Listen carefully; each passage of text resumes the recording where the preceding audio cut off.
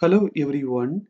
Today we are going to analyze this propped cantilever beam using consistent deformation method. A propped cantilever beam of span 5 meter is given in the question. The beam is subjected to a point load 16 kN at a distance of 3 meter from the fixed end. In this question, we have to find the fixed end moment at A, the vertical reactions, and then we have to draw the shear force and bending moment diagrams. Now let us find the degree of static indeterminacy. In this beam, the number of unknown reactions and moments are 3. They are the moment MA, the vertical reactions RA and RB. The available equilibrium equations are 2. They are sigma m is equal to 0 and sigma v is equal to 0. The degree of static indeterminacy is equal to 3 minus 2. We will get 1. We have to make this beam statically determinate. For that, we have to remove any one of these. Let us release RB. Here you can see that I have removed RB from the point B. So the point B becomes a free end. Previously, it was a propped cantilever beam, but now it became a cantilever beam. To find RB, we can use the formula P delta is equal to delta minus delta L. P is the final reaction or movement. Here it is RB. Delta is the displacement due to the unit load or unit movement in the released point. In this analysis, we have released RB. It is a vertical reaction. So delta will be the displacement due to unit load. Delta is the final displacement. We have released RB from the point B. In the point B, there is no sinking or settlement. So delta will be 0. Delta L is the displacement due to the loads. Let us take delta on the other side. It will come in the denominator. We know that P is RB and we know that delta is 0. So finally for RB, we are getting minus delta L upon delta. In this formula, to find delta L and delta, we are going to use unit load method. In that method, we have to find the moments capital M and small m. To find these two moments, we have to make sections in this beam. In this beam, there are two different parts, BC and CA. So we have to make two sections, one in BC and one in CA.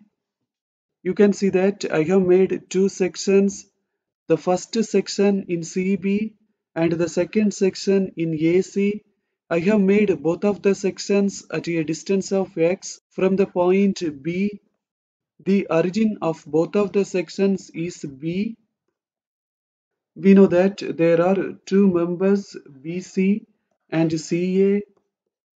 The limit for the first section is 0 to 2.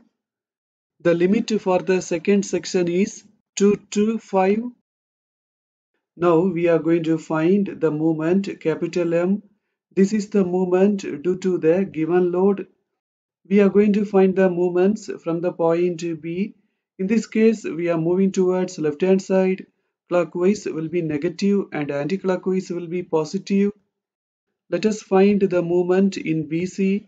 Up to the first section, there is no load, so the moment M will be 0. Now let us find the moment in CA. Up to the second section, we have a load 16 kN. This load is acting in the clockwise direction, so that it will be negative. For the distance, we have to take this distance. This distance is x minus 2. When we multiply minus 16 with this, we will get minus 16x plus 32. Let us apply that. Now we are going to find the moment small m.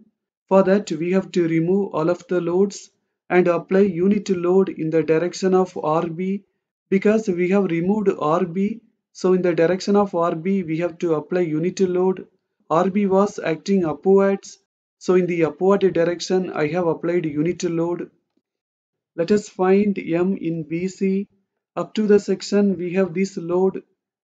The unit load is acting in the anti-clockwise direction so that it will be positive and the distance is x. 1 into x we will get x. Let us find the moment small m in CA. Up to the second section we have the unit load.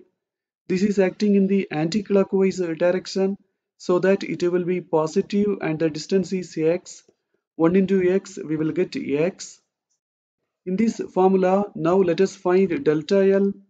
The formula to find delta L is integration of caps M small m upon EI dx. For the member BC, no need to make the integration because for m we have 0. When we multiply 0 with x, we will get 0. So straight away we can enter 0. For CA, let us do the integration. The limit for the integration is 2 to 5.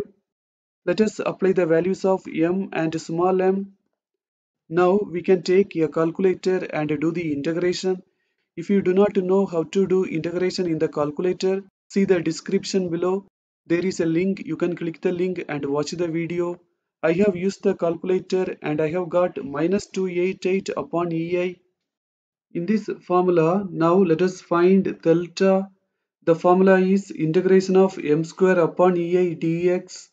For BC, the limit is 0 to 2 and let us apply the value of m. For CA, the limit is 2 to 5 and let us apply the value of m.